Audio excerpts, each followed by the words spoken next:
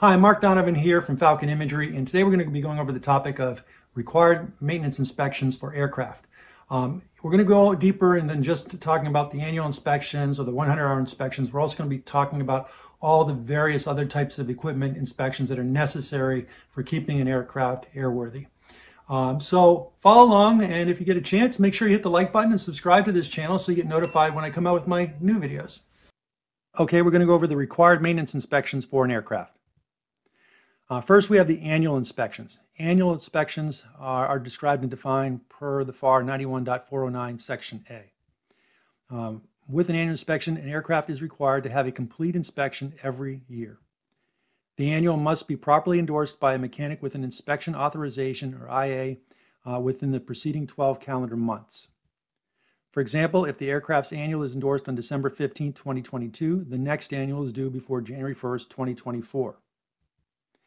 A ferry permit is required to fly an aircraft that's out of annual, such as to fly the aircraft to another airport for the inspection.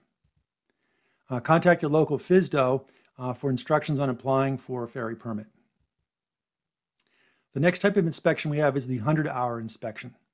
The 100-hour inspection is again per FAR 91.409 Section B.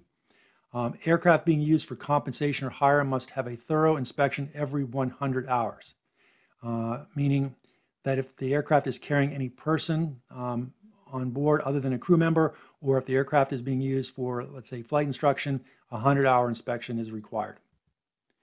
The 100-hour limitation may be exceeded by not more than 10 hours while en route to reach a place where the inspection can be done. So let's say, for example, you're 99 hours up on your 100-hour, toward your 100-hour inspection, and you have to fly the plane 2 hours to take it to an airport where a mechanic could work on it to do the 100-hour.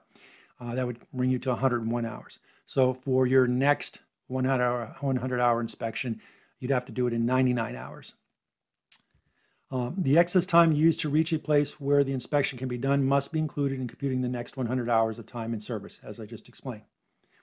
This inspection is identical in many ways to the annual inspection, with the main difference being that with the annual inspection, it can only be conducted by airframe and power plant mechanics with a specific inspection authorization capability. Versus the 100-hour inspection, it can be done with simply an A&P mechanic. The next type of inspection we have is known as the progressive inspection or inspections. These again per 91.409D. This is used to minimize maintenance downtime. Owners may opt for this progressive inspection plan.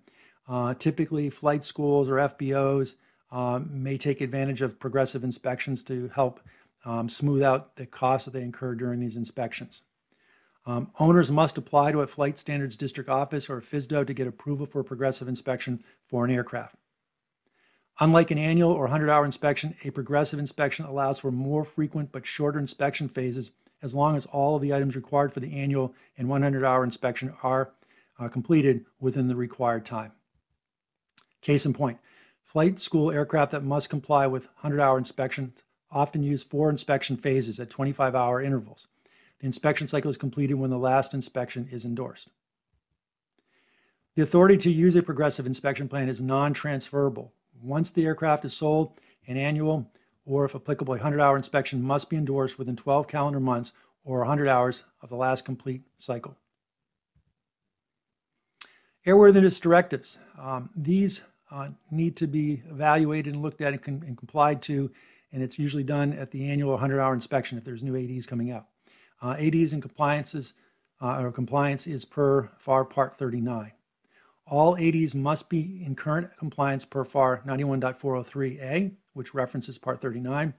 There must be a list of all ADs that apply to an aircraft kept with the aircraft records. This means your airframe and your engine logbooks. Only the persons authorized as mentioned in the AD are allowed to perform this type of inspection. The authorized personnel are typically the FAA certified repair station or A&P mechanic that can actually perform the inspection or comply with the directives that are in the ADs. Next, we have the altimeter or Pitot-Static System Inspection. This is more germane for IFR flown aircraft, but there is some relationship to VFR as well we'll get into. So altimeter inspection is per FAR 91.411 Section A.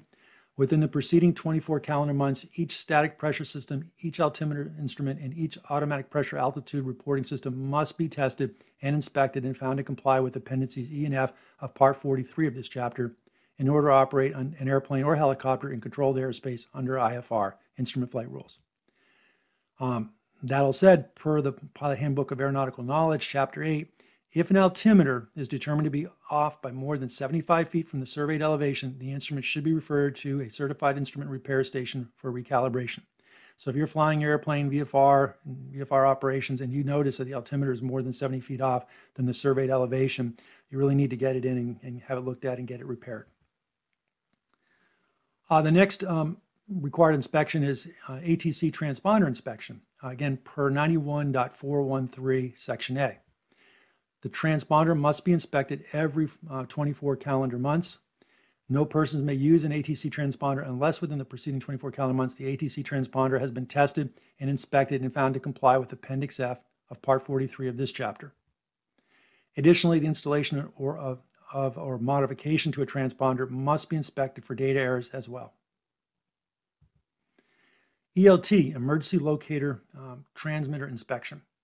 ELT inspections are per 91.207 Section D.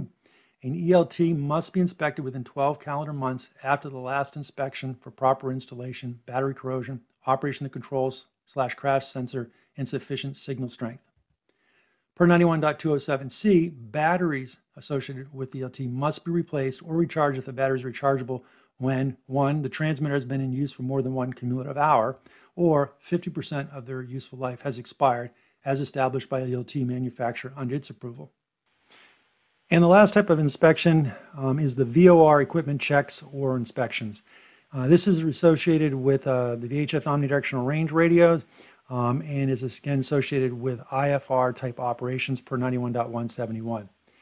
Specifically, under VOR checks or inspections, no person may operate a civil aircraft under IFR using the VOR system of radio navigation unless the VOR equipment of that aircraft has been operationally checked within the preceding 30 days and was found to be within the limits of the permissible indicated bearing error set forth in paragraph B or C of this section.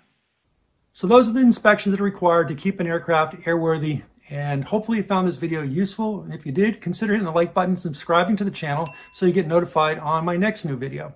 Also, if you have any questions or comments regarding these types of inspections, feel free to ask those questions or put those comments down below, and I'll try to get back to them as soon as I can.